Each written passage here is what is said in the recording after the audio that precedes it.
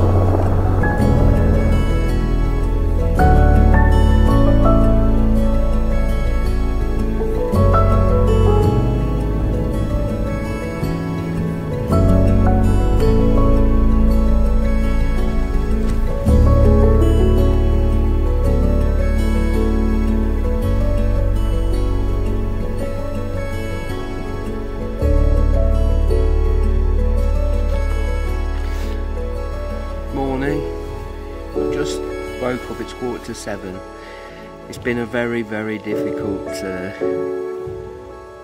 evening last night. Not too bad during the night, but got a bit anxious about finding somewhere to pitch last night. I mean, it is the most perfect position really for the tent, but it's way too cold for me. I'm too old. It's too damn cold. Last night, I haven't done much filming because the batteries are just draining so fast. I've got a power bank, but you know, the energy is just getting sapped out. It was a little bit windy up to about 8 o'clock last night, and then the wind dropped. And then the wind dropped right down to almost nothing, a very light breeze, which made things better.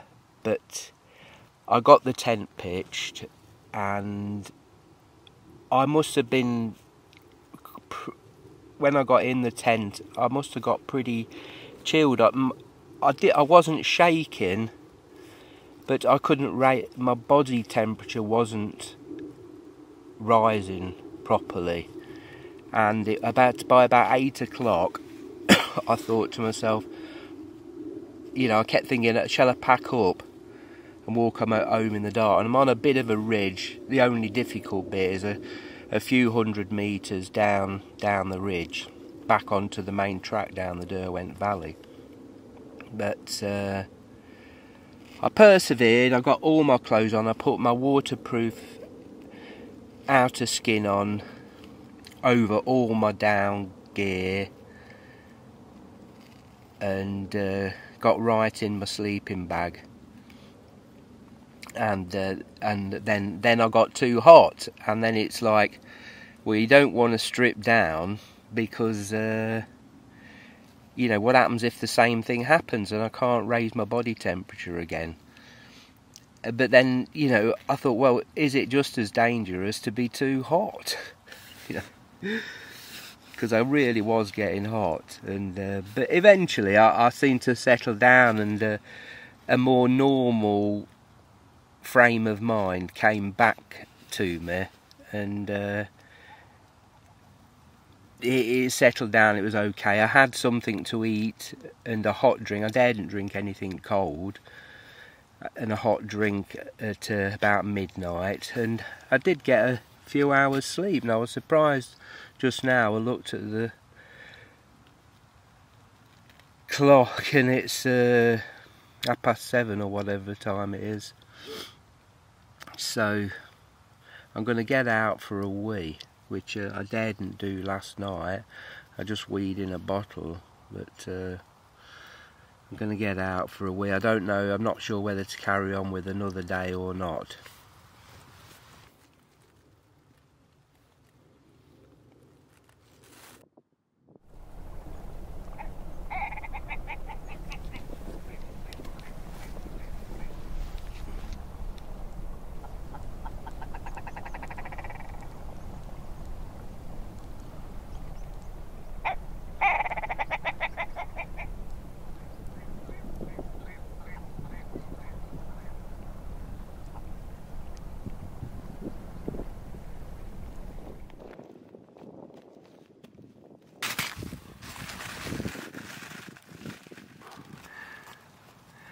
Yeah, just been outside for a tomtit. Bloody cold. Good job it's not very windy, but I think it's the cold, it's messing with my brain a bit. Anyway, I'm going to get a hot drink on, I think, and see how we get on. Yeah, sorry there's not been much filming, it's just too cold.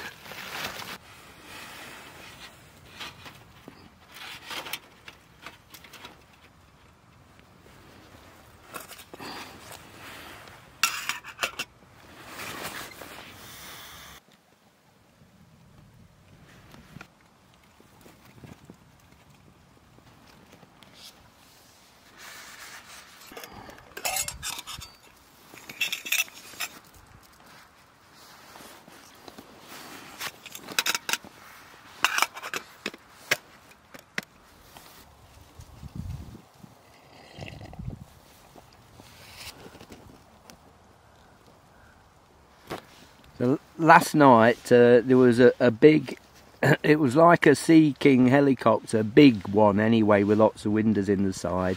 It was hovering around the hillsides here, obviously looking for some sort of incident, and it came up to the hillside twice, just here, and sort of right, its nose was right about 150 metres away to look at me, but I didn't really know what call sign to give it for I'm okay, so I was putting up my tent, so I just carried on putting up my tent, and it landed down there by Cutthroat Bridge for about 10 minutes, and then took off and headed over towards Manchester.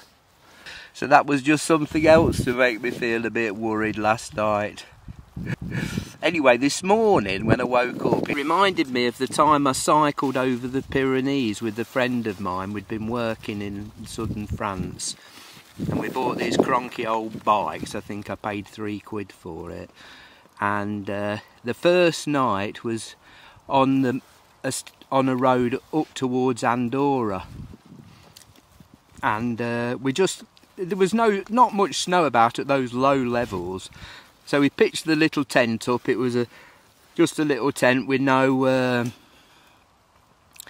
it had got no ground sheet. You couldn't really peg it down to the ground. A couple of wooden poles, a really old-fashioned little canvas tent, and it snowed really heavy in the night. It was about a foot deep when we got up in the morning.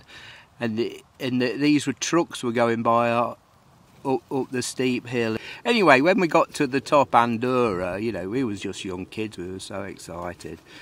And it seemed to be downhill for about 2 days all the way to the coast. And I remember hanging onto the back of a tractor as well for quite a way, getting a tow with this tractor. Oh, they were exciting times. Anyway, by the time we got to Morocco, which was where we were going, all the kids there pestered us so much, you know, oh, give me something, give me something. These bikes were about had it anyway, so we just gave them the bikes and started hitchhiking after that. Anyway, that was an exciting tale, an exciting time in my life, and it just reminded me waking up in the snow, although this is just a tiny sprinkling, that all those years ago. Anyway, that's your waffling bollocks for today.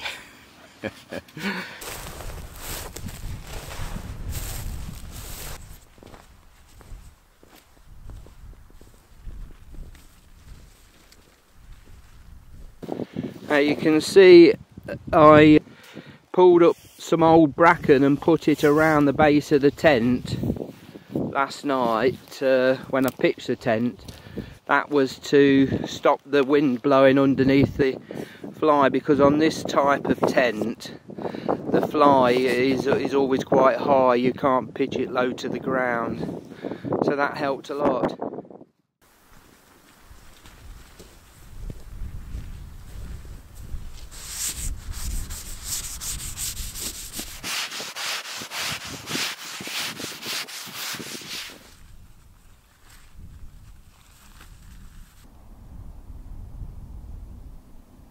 Like a bloody idiot. I thought this might be a three-nighter, but whether it's the cold weather or what, I don't feel brilliant. So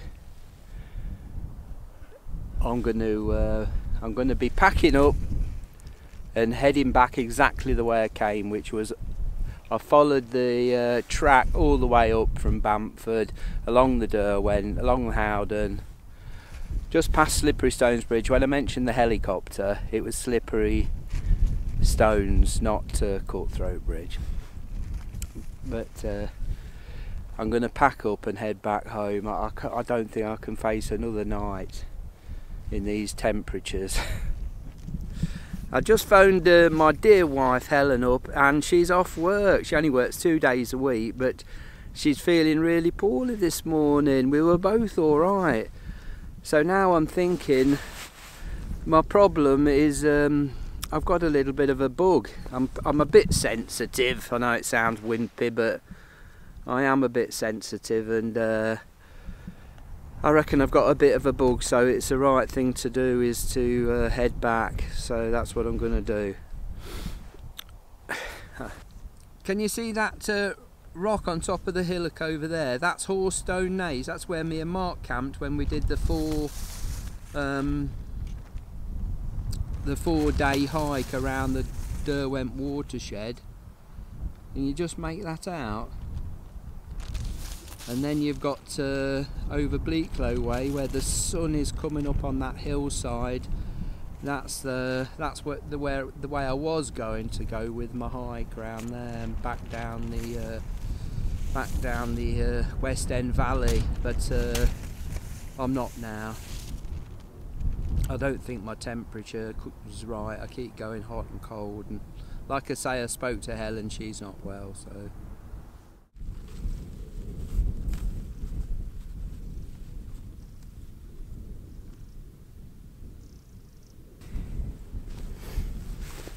That makes you feel better. I'm glad I bought my 40-year-old winter ski gloves.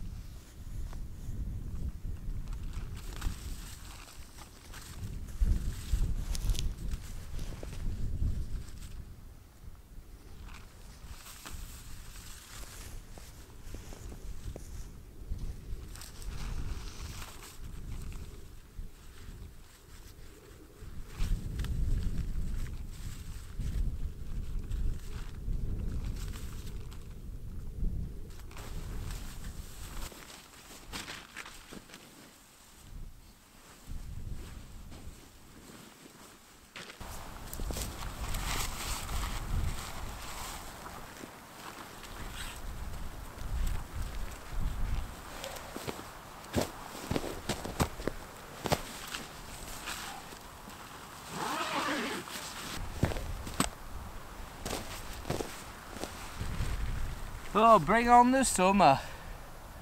Let's have some nice weather. This is gorgeous, but it is bloody cold. Yeah, looking forward to the better weather. I think I can manage a multi-day hike then. This is the second time I've tried now. The last time I did 2 nights. The intention was to do at least 2 again, but like I say, I think I'm possibly got a bit of a bug, because last night it was difficult, to say the least. Difficult. Absolutely. So we'll get home and look after Helen, because she's in bed.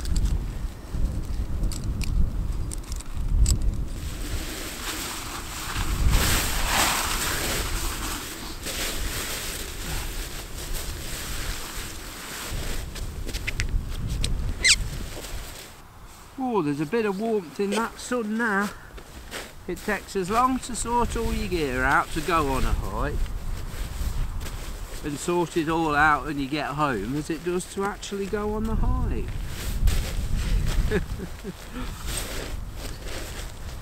Had a lovely chat to this old boy down at Fairhouse last night. I think he was with 2 of his sons. I think he said he were 87 from Hena. What a nice character he was. Yeah, I had a lovely chat with him. Proper old working bloke. He seemed fitter than my dad. My dad was fit, but that cancer got him in the end. Now then, I don't think somehow this is going to fit in here today. I'm going to put it on the outside of my pack today because it's soaking wet.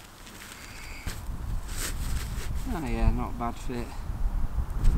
I keep the Tyvek ground sheet separate.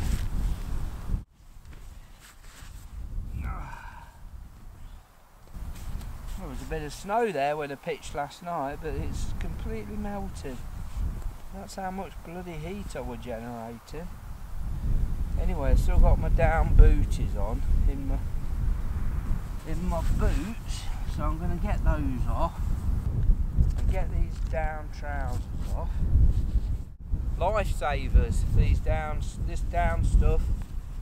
I think I'd have died of hypothermia last night, no doubt about that. And again, like I say, it could well have been because I'm not 100%. That bloody wind, now I've got my down trousers off, is absolutely biting. So the thing to do is to put my waterproof over trousers on, which of course are nice and windproof, so that'll cut the wind chill factor down, because my legs feel like they're going to bloody, just after a few moments, feel like they're going to bloody drop off.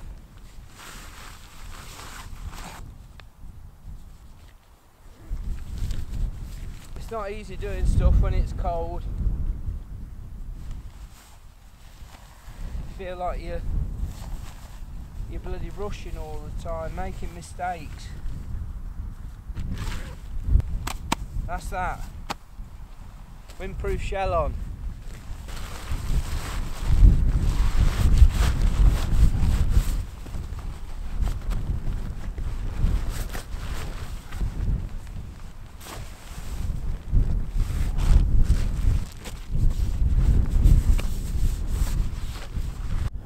Quick bite to eat before I set off.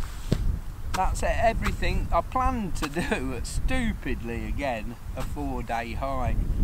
There's enough food in my pack for 4 days. It's a 45 litre Osprey pack. And without my camera and a few bits, I managed to get it down to about 10 kilos, which is the maximum capacity for this pack. So that's pretty good really. That doesn't include my poles or my camera, my big camera.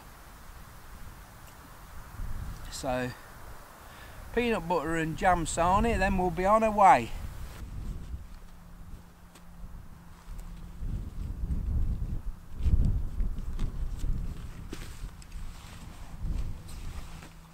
So bloody goblins have been out again.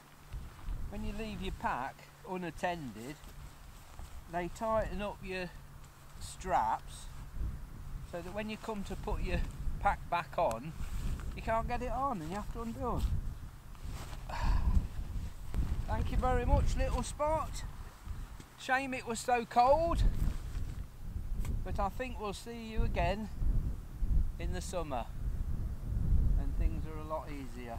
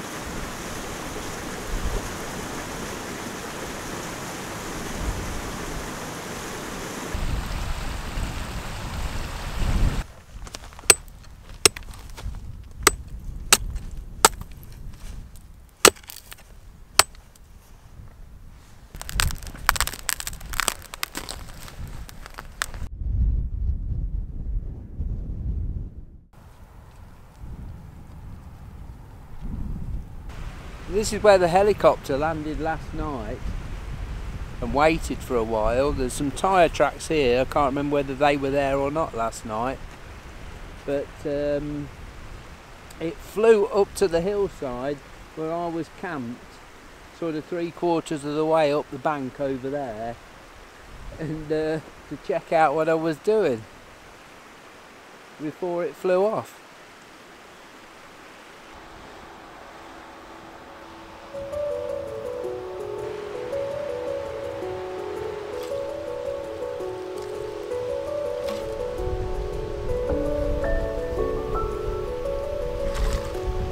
Oh yeah, bugger, that's cold.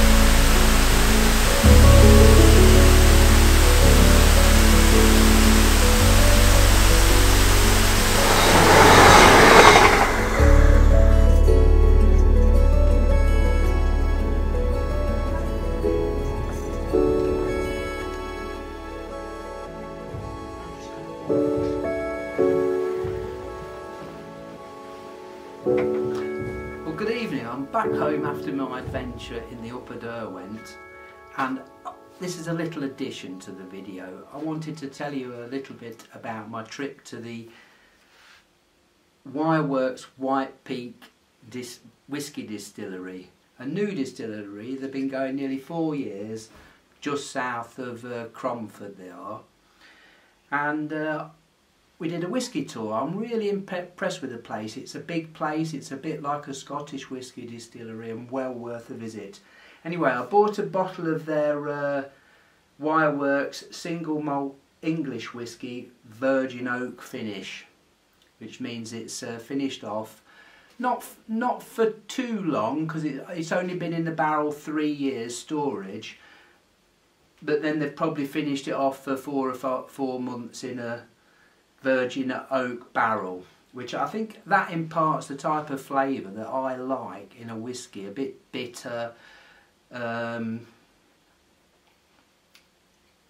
dry, but it's very nice, and the bottle itself is quite impressive as well, with these lines on it which are like because the factory that it was produced in used to make wire. So this is pretty much a cask strength whisky at nearly 52%, lightly peated, 3 years in a bourbon cask and then finished off in a virgin oak cask.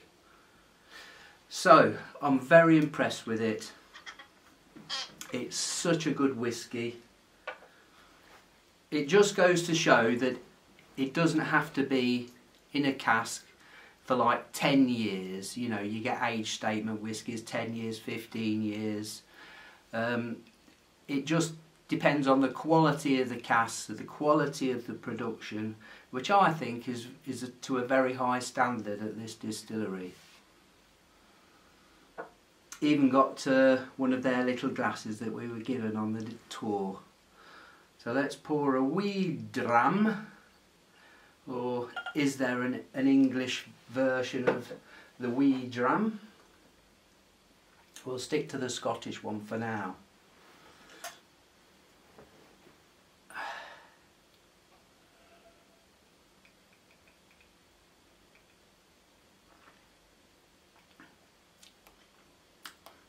Now at £66 for a bottle, I'd say that, compared to what you can buy out there, is extremely good value. So I'm quite happy with that. So if you like whisky and you enjoy the Peak District, I think you should definitely get yourself down to the Wireworks White Peak Whisky Distillery and treat yourself.